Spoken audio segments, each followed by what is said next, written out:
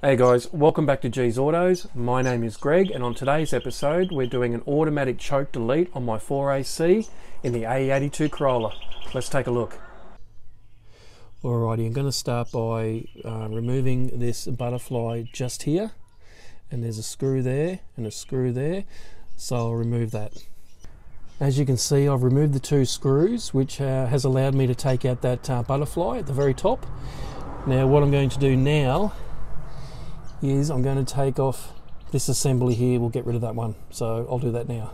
This housing here, this assembly, if you find that when you've taken those Phillips head screws out, there's one there, and one directly underneath.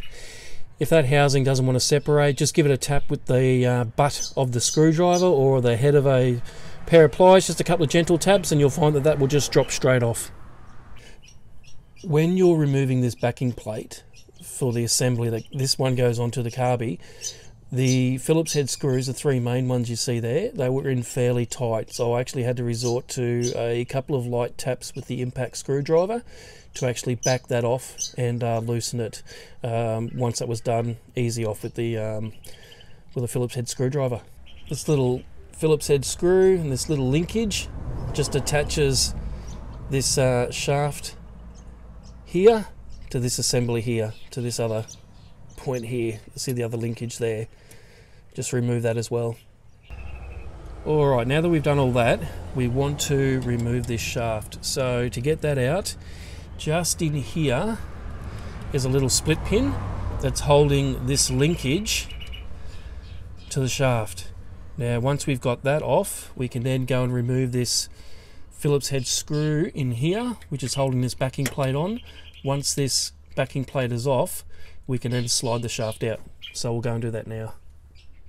Alright, now just in here, this little linkage assembly here is just held on by a 10mm bolt.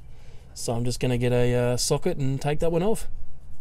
Alright, so basically, well, pretty much everything's been done. All I need to do now is this red wire here. I just need to snip this and obviously terminate it properly.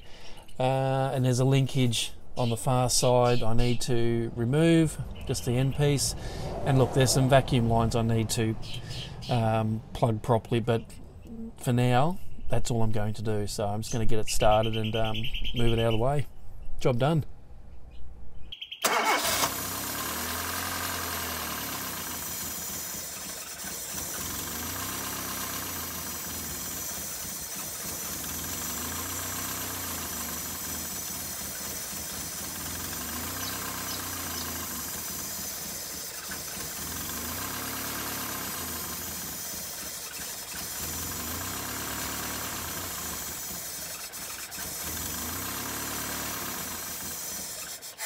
It is all about me.